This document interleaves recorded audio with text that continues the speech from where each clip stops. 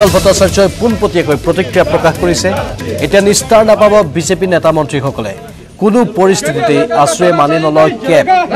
প্ৰয়োজন হলে আছুৱে গ্ৰহণ কৰিব আইনী ব্যৱস্থা। অগপৰ ভূমিকাকো চোকা সমালোচনা কৰিছে আছুৱে। খিলঞ্জীয়াৰ পক্ষত নাই অগপ, এই মন্তব্য আছুৰ তৰফৰ পৰা আহিছে। ইতিমধ্যে সমুজ্জ্বল ভট্টাচাৰ্যৰ সৈতে আমি যোগাযোগ স্থাপন কৰিছিলোঁ। তেওঁ পোনপটীয়াভাৱে কৈছে যে ছাত্ৰ সমাজ এতিয়া পঢ়া শুনাৰ লগতে একেলগে আন্দোলন কৰিবলৈ সাজু হওক। কাৰণ পঢ়া শুনা কৰিব লাগিব, লগতে কিন্তু আন্দোলনো কৰিব লাগিব। কাৰণ যদি আন্দোলন নকৰে তেনেহ'লে বিজেপি চৰকাৰে এনেধৰণৰ হঠকাৰী সিদ্ধান্ত লৈয়ে থাকিব।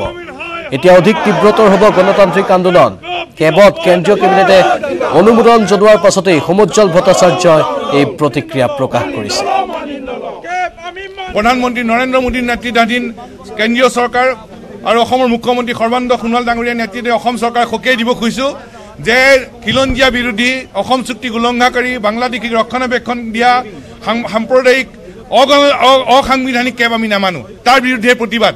আৰু কংগ্ৰেছ দলৰ চৰকাৰে IMDT বাতিল দি অসমত বাংলাদেশী ৰক্ষণাবেক্ষণৰ ব্যৱস্থা লৈছিল। এতিয়া বিজেপি নেতৃত্বাধীন চৰকাৰে কেব আনি অসমত বাংলাদেশী ৰক্ষণাবেক্ষণৰ ব্যৱস্থা কৰিছে। নামানো।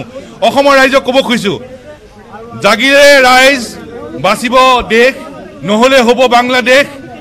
আৰু আমি জাগিছে ৰাইজ বাচিব দেশ, আমি অসম হ'ব নিদিওঁ বাংলাদেশ। আনফালে কেবৰ বিৰুদ্ধে দিল্লীত অসম জাতীয়তাবাদী যুৱ ছাত্ৰ পৰিষদৰো একেই প্ৰতিবাদী কাৰ্যসূচী। সদৌ অসম ছাত্ৰ সন্থাৰে মিলি তেওঁলোকেও একেলগে এই প্ৰতিবাদী কাৰ্যসূচীত অংশগ্ৰহণ কৰিলে। এতিয়া সকলো দল সংগঠনে একেলগে এই আন্দোলনৰ ধাৰা আগবঢ়াই লৈ যাব বুলি পলাশ চাংমাই আজি পুৱাৰ ভাগত যেতিয়া আমি তেওঁৰ সৈতে সাক্ষাৎ গ্ৰহণ কৰিছিলোঁ তেতিয়া তেওঁ উল্লেখ কৰিছিল যে এই আন্দোলন এতিয়া একেলগে সকলোৱে চলাই দিব। আন্দোলনৰ ধাৰা এতিয়া থমকি নৰয়, অধিক জংগী হ'ব, অধিক তীব্ৰতৰ হ'ব। সেই কথাও অসম জাতীয়তাবাদী যুৱ ছাত্ৰ পৰিষদৰ তৰফৰ পৰা উল্লেখ কৰা হৈছে। এখন কেব অবৈধভাৱে অসমৰ মানুহক জাপি দিছে। এই কেব আমি গ্ৰহণ কৰি কেতিয়াও নলওঁ। সেইবাবে আমি অসমৰ সমূহ জাতীয় জনগোষ্ঠীয় সংগঠন একত্ৰিত হৈছোঁ আৰু ৰাইজক আহ্বান জনাইছোঁ, ৰাইজ ৰাজপথলৈ ওলাই আহিব লাগে। আৰু ৰাজপথলৈ ওলাই আহি কেন্দ্ৰীয় চৰকাৰৰ যিটো হঠকাৰী সিদ্ধান্ত, সেই সিদ্ধান্ত মষিমূৰ কৰিব লাগে। কোনো কাৰণতে এই অবৈধভাৱে জাপি দিয়া যিখন বিধেয়ক, সেই বিধেয়ক আমি গ্ৰহণ কৰি নলওঁ। ভাৰতবৰ্ষৰ সংবিধানে ধৰ্মৰ ভিত্তিত নাগৰিকত্ব চিনাক্ত কৰিবলৈ কেতিয়াও দিয়া নাই। সেই কথা আমি কেতিয়াও মানি নলওঁ।